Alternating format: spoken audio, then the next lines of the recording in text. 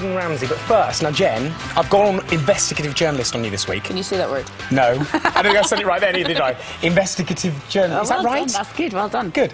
Basically, there's a whole craze. It's sweeping the nation. You might not have heard of it. It's called KateModern, OK? Now, it's an online interactive drama. It's like a show you can watch. It's basically, Ralph Rittle's in it. It's about a group of friends. What they do is they post video blogs on the internet that you can go and watch. They're about 1 to 4 minutes long. But the thing is, it all links together to make a big story. So it's a bit like a soap, really. It's like a docu-soap, but all online.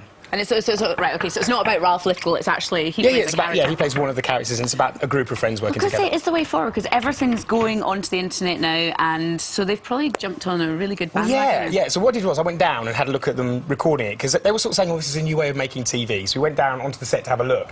It's really interesting. Basically, it's a little bit like you make with a video camera. There's like one guy with a camera, there's one guy with a script, and they just throw it all together. They just stand there, they know what they're going to do. It's a bit embarrassing when they've just got a little camera there and it's not kind of a huge big production. Yeah, exactly. And they're sort of all ad-lib in, they're just throwing stuff in, and they sort of just record loads of stuff and they cut it all down. It's sort of not lit, you know, like in TV there's all lights, it's all makeup, and it's all like that. This is very simple, very straightforward, but it's obviously done the business. It's had like 50 million hits online since it started. Wow. It's about 1.5 million hits a week. I mean, that's big stuff, isn't it? Yeah, it's really good, really good. I'm sure it's going to, well, probably it's already taken off, but I'm sure loads more people will tune in now as well. Obviously they will, because I've got a little bit of a cameo. But we won't get to that just yet. I'm going to save it. You're going to enjoy that. Instead, let's find out what Ralph... I can't wait. Yeah, I bet. Don't go anywhere. Don't put the kettle on. I want to know from Ralph Little, what is so different about the show? Here's what he said. There's nothing really that's ever been done like this before, to be honest. Certainly in terms of its concept, in terms of its interactivity, in terms of the scale. I mean, for something that is made for a relatively small budget, the sort of scale of ambition that we tackle is huge. Like, there's kidnappings and secret societies. We've had gunfights, car chases, all filmed from a first-person perspective. So if it's such a small budget and they're getting 1.5 million hits a week, who gets all the money from all the advertising? Someone's cashing in, someone is. But the great thing as well is that as a viewer you can sort of interact with it. So you can sort of get involved in the drama, and they have these things where they call them live shows, where you can actually go down and interact in the drama, like in Trafalgar Square, where they happen to be. It's really good, so he told me a bit about the interactivity. Oh, wow.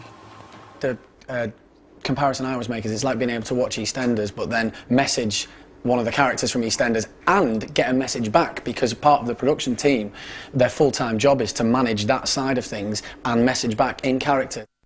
OK, it's cameo time now. Are you ready for this? Hey! Oh, yeah, it's strong. I've got to set the scene. Is it like Richard, when he's been in all these other shows, so they've always axed him? Like when I was in The Royal and I made the cutting room floor. Well, I wished I hadn't made the cutting room floor when you see this, but I have sadly made it, unfortunately. I've got to set the scene for you. OK, so it's a hen party in a club, right? You're not the stripper, are you? Do you know what, for a moment, can you imagine that?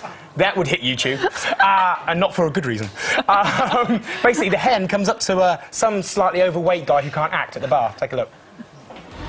Did you get married then? Just a mate. Really? Fancy a drink? Yeah, vodka tonic, please. 2 vodka tonics, please. Actually, who's the bird in the red dress? Yeah.